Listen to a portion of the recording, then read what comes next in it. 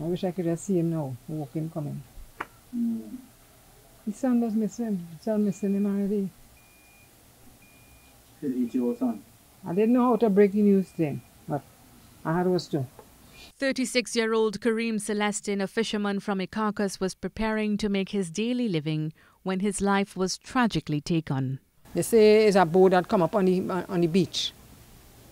A boat just come up. They know if it's Spanish, they know if it's English. Just come up and they start to shoot. His mother, Kathleen Holder, recalled the last moments she spent with her son a few hours before he died. Up to yesterday, I saw him. I cooked soup and I gave him a bowl of soup. He ate it.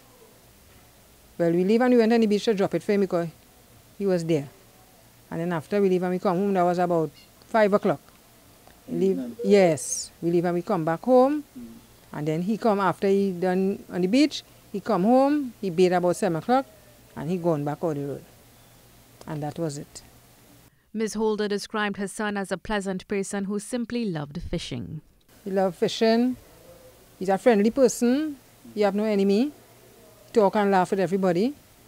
One of the other fatal victims has been identified as 21-year-old Joshua Sadu, a fisherman from Point Fortin, while the third man is yet to be identified.